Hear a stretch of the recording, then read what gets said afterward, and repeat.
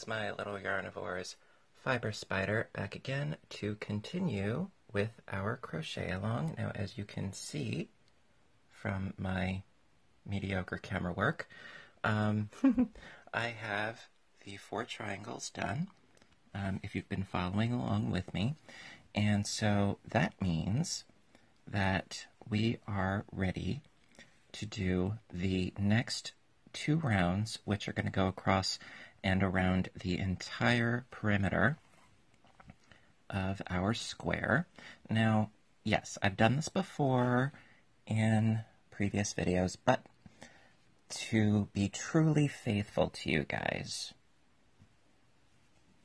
I thought that it would do the sense of the crochet along fair justice to do it right and to do it thoroughly. So here we are. And so it's part crochet along, part stitch and twitch, because I got my coffee on hand. And let's get started. All right, so I'm going to use my fabulous blue-green yarn. And starting in the corner, just as before. And so we're pulling up a loop in the corner, going to chain up 3, and then 2 more double crochets to finish the first cluster.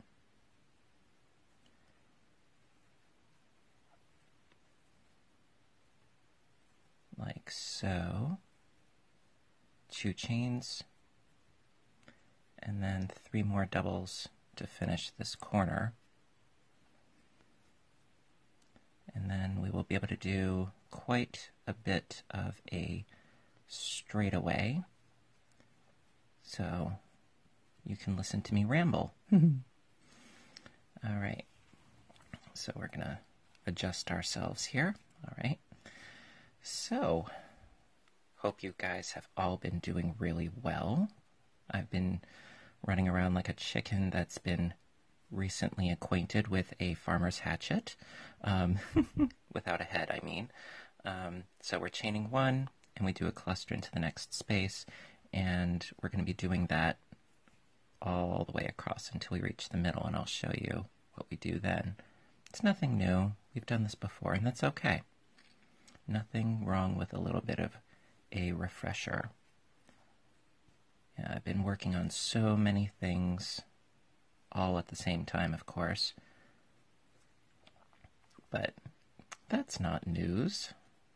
That's old school, isn't it? That's okay. Yeah, I lead a pretty repetitious and routine lifestyle. I go to work, I come home, I do some stitching. I go to work, I come home, I do some stitching. And the funny thing is that yes, I have a job, but I really don't necessarily consider that to be my quote-unquote work. Because this is, what I'm doing right now. This is my passion.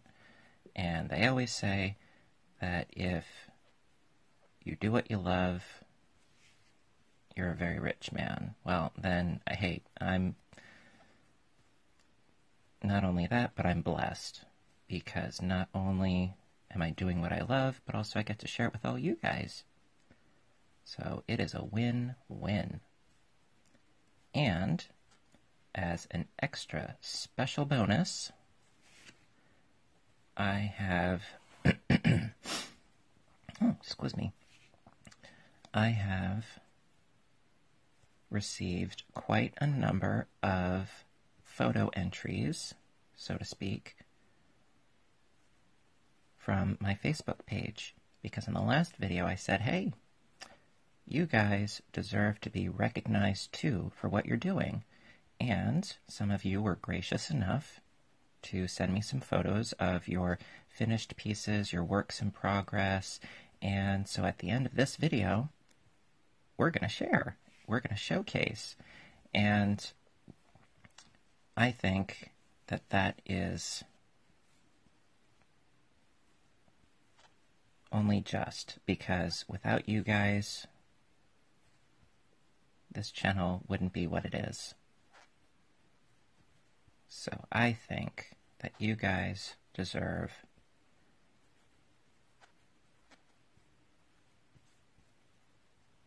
here we are. You guys deserve to be recognized as well. All right, so we're at the center point once again. So I chained one already, and now we have to go through both layers, just as we've done previously. So making sure that our purple yarn, in this case, is a little bit taut. We go underneath the yellow, making sure that the yellow and the purple are underneath the hook. Well, that the hook is underneath both the purple and the yellow. And we do our cluster, just as we always have been. Now I can make this a little bit tighter, and I think that I will. There we go. Yes, going underneath both layers. Ta-da! And we finish the cluster like so. Yes, we have a connection. All right. So now we just continue along this side, going along our merry way, just as before, until we reach the center of the next side, and then we'll do it again. So yeah, like I was saying, you guys deserve recognition too. And so I'm going to do a little slideshow showcase. Say that 5 times fast. Slideshow showcase. Slideshow showcase. And so I'm going to do that at the end of this video. So please, you know, don't skip to the end just yet, you know, because I'm not skipping. I'm right here with you guys. And also, like I said, I hope you're all doing well. Now, right now, having some interesting early summer weather here. The day started off beautiful, and then the sky opened up and said hello. And now the flowers are getting a nice drink. And my mother's rose bushes, I'm sure, are very happy about that. And if the rose bushes are doing well, I'm sure that the local deer are even happier, because they love a good smorgasbord, much to my mother's chagrin. All right, so we're almost to the end of this side. I tell you, I'm absolutely loving how this is turning out. And you know, aside from this, I'm also working on, as I've said, some other projects. And some of them are specifically for future tutorials. And some of them, well, I'm working on a couple of knitted scarves, actually. And I'm thinking that, well, they're very, very basic as far as their stitching. It's just the garter stitch. So stitch-wise, they're very, very simple. It still takes a long time. You know, knitting always does take a lot longer than crocheting. But I was thinking that it might be nice that when my local library does another collection this upcoming winter, last winter they collected hats and scarves and blankets for those in need. I said, hey, let me do my part. All right, so we've reached the corner. And this is, I know, this is old hat to some of you by now. I know. But I like to do it anyway. So we've reached the corner. I chained 2. And doing our second cluster in that corner.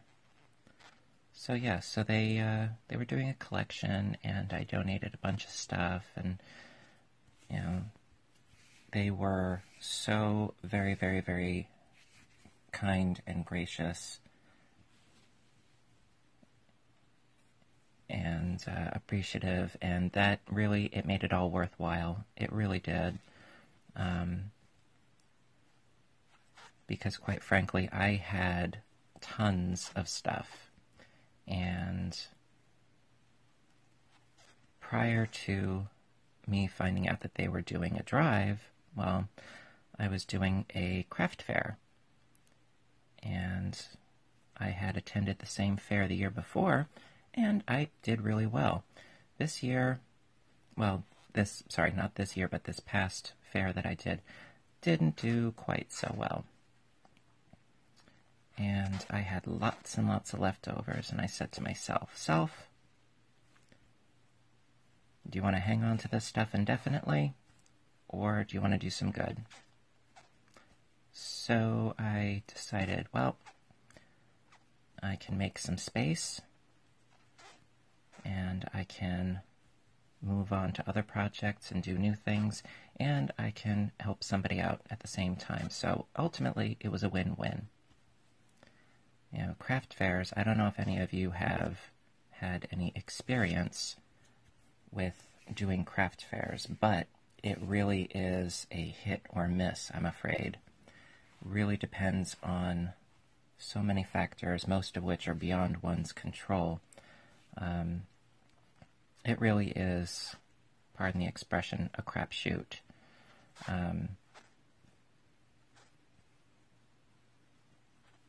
And also they had raised the price of the space that everybody gets. You know, it's like you have to bring your own table, and they raised the price of admission, which I thought was probably necessary for them, but I just didn't think it was very nice. That, and also, even though it was a craft fair, there were a lot of vendors that were selling pre-made items, things that you would find in a flea market or something like that. And I don't know, I just didn't think that it was appropriate, because either it's a crafts, an arts and crafts fair, or it's a flea market. But to have such a hodgepodge sort of sullied it a little bit, I think.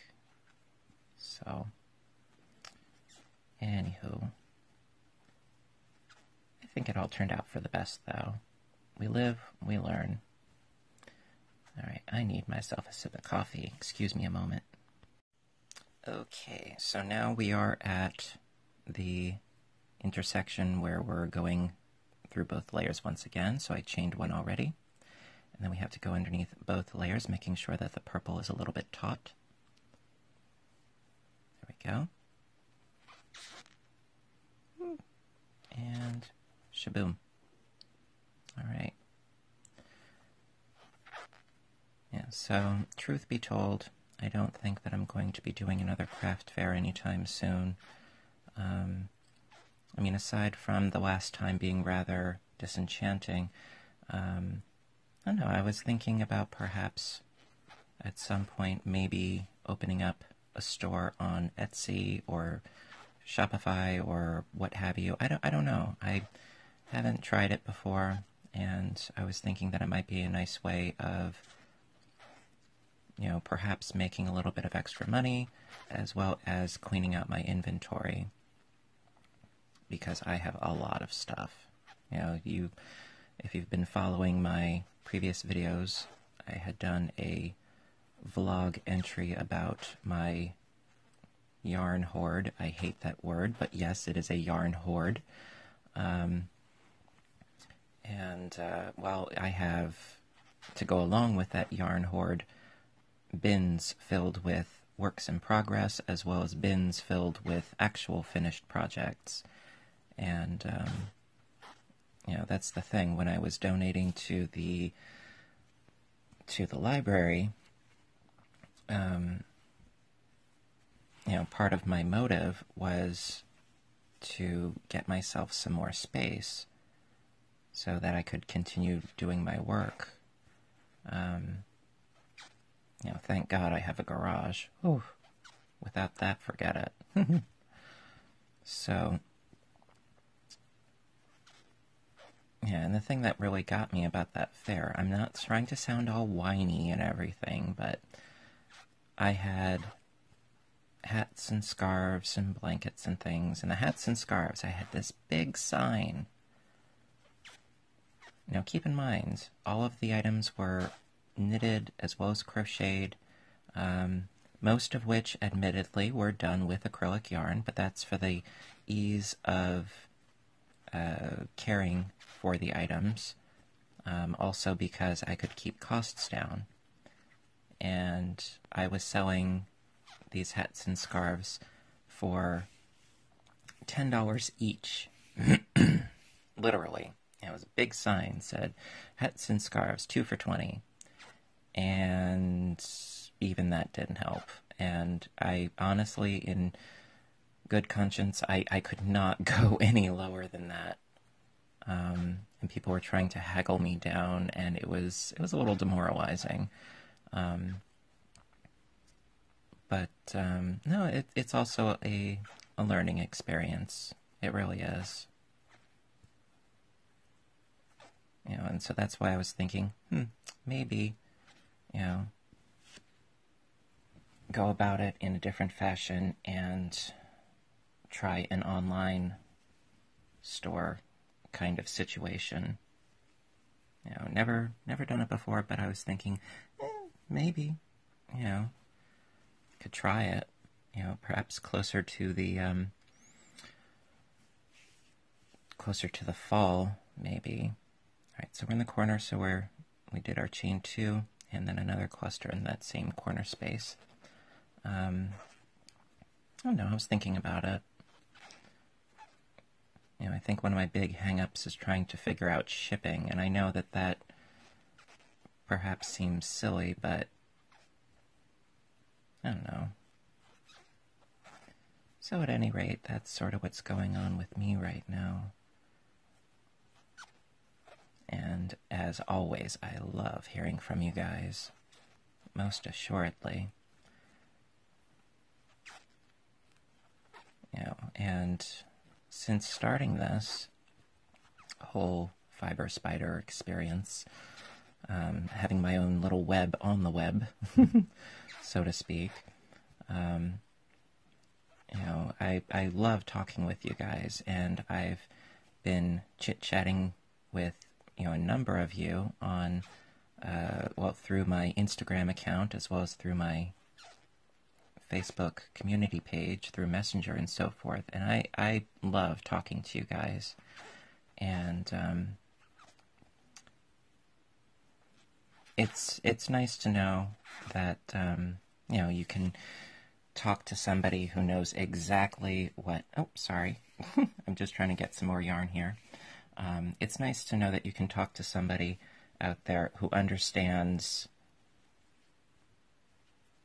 you know, what you're going through, as well as understand, you know, like, you know, we're yarn people, you know, we're stitchers. Our minds work in a slightly different way. You know, some people, they look at what we do, and, you know, they look at our stitching and they're like, oh my god, I could never do that. It would drive me crazy. Well, the irony is that if I don't do this, then I go crazy. You know, and I try to tell them, it's like, well, actually, you can do this. It's just a matter of, you know, are you willing to put in the time and the effort and the patience and have humility enough to undo some work if it, you know, didn't come out right, you know, and then learn from your mistakes. You know, anybody can really do this. You know, this isn't something like being double jointed where it's like, you know, either you are or you aren't. No. Really, anybody can do this. It's just a matter of, you know, putting in the work. You know?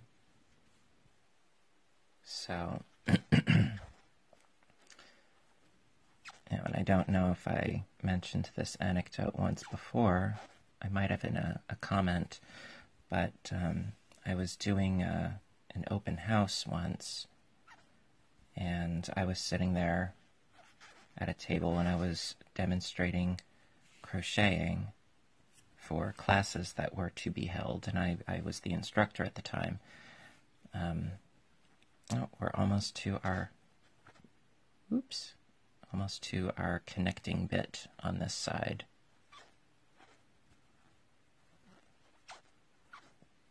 And chain one. All right, so yes, we are where we need to be. All right, so make sure that the purple is a little bit taut. Go underneath both layers, like so, and do our cluster. There we are. Yeah, so I was doing a sort of demonstration at an open house, and you know, it was at the front of a store, and you know, all these customers were passing through, and there was this one woman who, she saw me, and she did a double take, and she looked at me, you know, with a very, you know, puzzled expression on her face, and you know, I'm sitting there and I'm stitching away and you know, working on some project, I can't remember what. And she looked at me and she said, you know, oh, that's very nice. And I said thank you. And she's like, so you did all these things? And I said, yes. And she's like, but you're a guy. And I said, well, I wanted to say, oh, you noticed. And I said, you know, with a straight face, I said, yes. And she just, it's almost like it's something that could not dawn on her. But yeah, you know, this is something that I do, you know, and I try to say, you know, it's like, yeah, anybody can do it. You know, why shouldn't I? You know, children, men, women. I'm sure that even chimpanzees and gorillas could do it, you know, if they were taught. I don't think any of them are watching this channel, but hey. Well, you never know. These days, you never know. All right, so we're almost to the end of this side.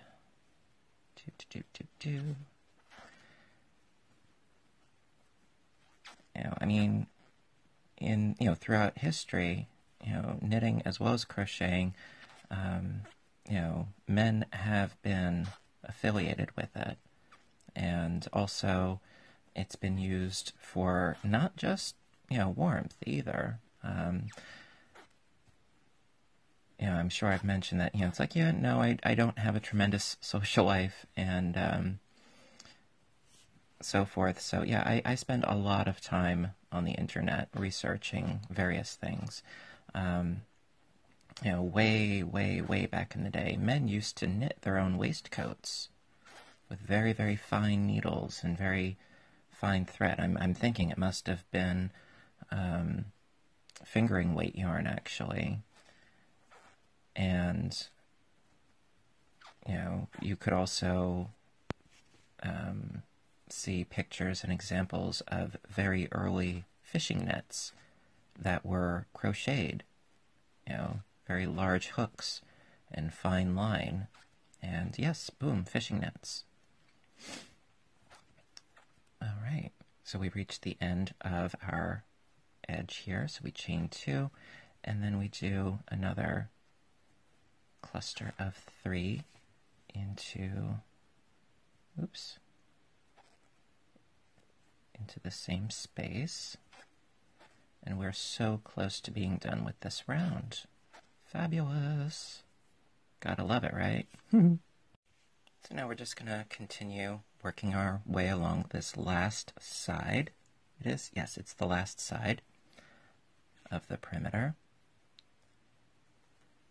Yeah, so like I was saying, also, I have come across some really fascinating stuff, especially regarding knitting, which, technically speaking, the same thing could be done with crocheting as well. But in this case, I did see an article recently about how knitters were used as spies during World War II. Now, I don't know the absolute validity of this, but just the idea, I think, is fascinating, how there were women who would actually be sitting there knitting, and they would slightly alter their pattern in code. So they would do a stitch, and then when say a train passed by, they would slightly alter their stitch, and they would record this information almost like a form of stenography. And they would, take this encrypted form of stitching and use it with the war effort. Now, also, I do not condone warfare in any sense of the word.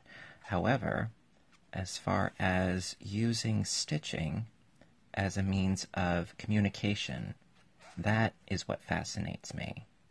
That is what intrigued me.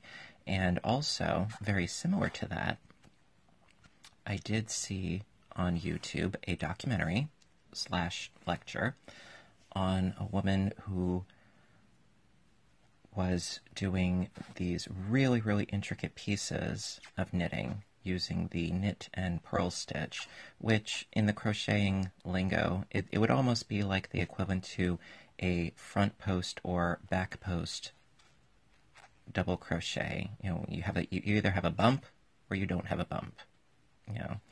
And so bump, no bump, bump, no bump.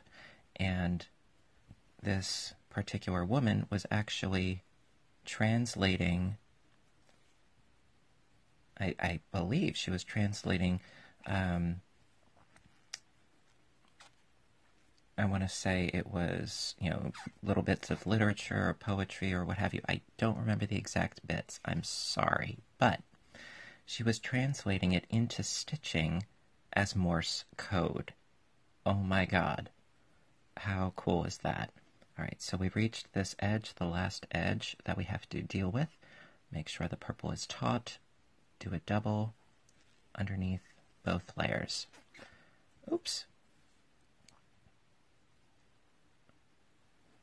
And so this particular person had her works hanging up, and there was a gentleman who was walking around and saw this. I think it was in a gallery, and he could actually read it by sight.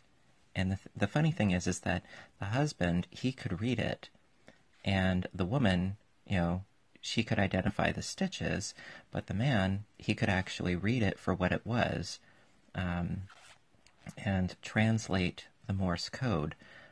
Absolutely fascinating, and that to me is definitely food for thought. The idea that a craft form can also be used in quite literally a literary fashion. Mind-boggling, I mean, I'm sure that many of you have seen, examples of intarsia or Fair Isle or tapestry work where stitching is utilized to present representations of pictures and patterns and so forth, but to actually represent words, many, many, many words, not just a garden variety sampler in counted cross stitch. No. I mean, this, to me, it's mind-blowing. I love it, but it's mind-blowing. And then of course you have other mediums like the quilts that were used during the Underground Railroad, and how they were apparently used as signs and symbols to help with the Underground Railroad movement. Again, I think it's absolutely fascinating. Crafting makes a difference. I mean, it's the fact that it can keep somebody warm, that alone is worthy in my book. But the fact that it can actually help people in a multitude of ways, think about that. That's pretty special too.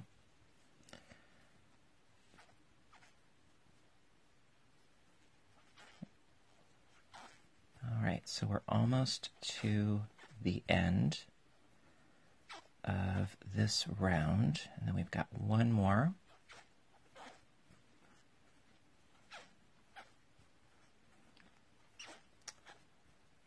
Can you just sense the anticipation through your screen? Can you sense it?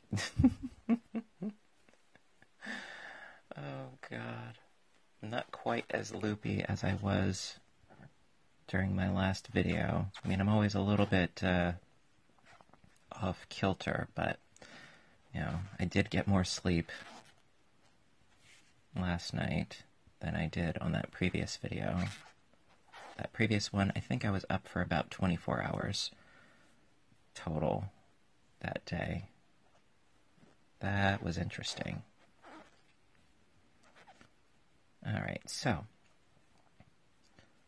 now what we need to do is do a slip stitch into the top chain here. And we're almost there. Yes, sirree. Alright. So we do our slip stitch.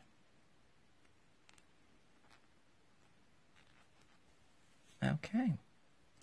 Then, as we have done before, we do a slip stitch into the top of the next double crochet slip stitch, then another slip stitch,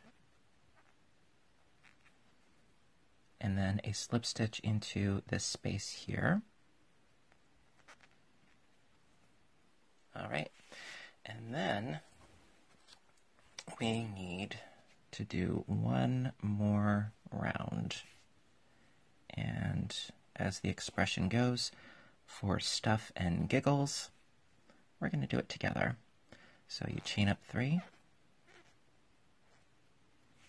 and finish off the cluster by doing 2 more doubles.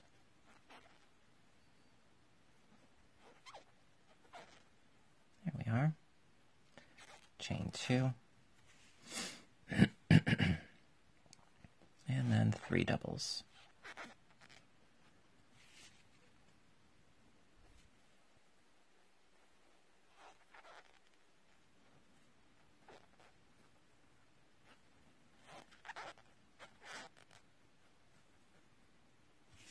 Alright, and then we're just going to continue stitching our way along this edge, just as we have before, and we will continue to kibitz a little bit. And if you are still watching, I applaud you. I do. I applaud you because, either I'm amusing or you guys are really bored, or I don't know. I mean, some of you have said that you like my banter and my chit-chat. If you do, great. I'm delighted. I am not about to toot my own horn and be like, oh yes, I'm just so interesting. No, I'm just me. For better, for worse, I am just me. Some people dig it, some people, they would rather not, but if you're still here, hey, glad to have you here. My yarn's all squeaky. Or maybe you could say my hook is all squeaky. It's a bit humid.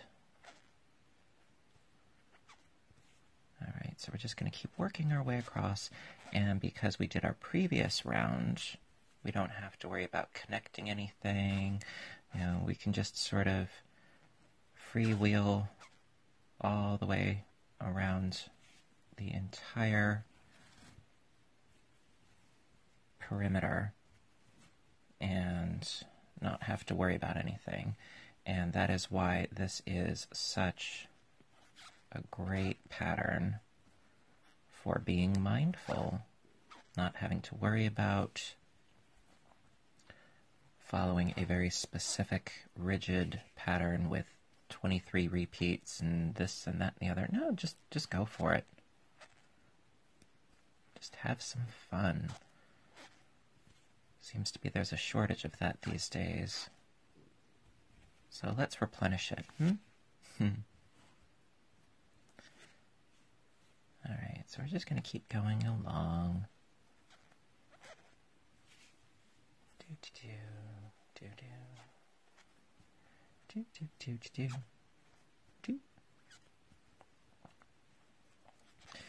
Also, I was at the store today and I was picking up, yes, some more yarn. I need more yarn, like I need, well, a hole in the head. And it's because I'm working on yet another project. Yeah, like I didn't have enough of those already, right? Yeah, working on yet another project. It's another blanket project in the granny style. However, it is, it's quite elaborate. And I think it might be fun. I don't know about doing it as a crochet along per se, but it definitely warrants being a small series, you know, part 1, 2, what have you. You know, and I'm working on that. We'll see.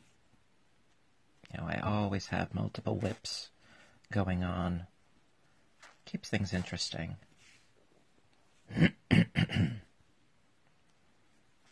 Alright, see, now we have reached the middle of this row, well, this edge of this row. Alright, and see, as before, you know, this center space was here, we filled it, and now we're creating a new one. And that's why you need to do 2 rounds, or a multiple of 2 rounds, so that you can come up with this new center space. Because when we do our next set of triangles, it's going to be, here's the center space, so then you have to go over to the third here, you know, and then build your triangles off of this side. But we'll get there, you know. Oof, my goodness.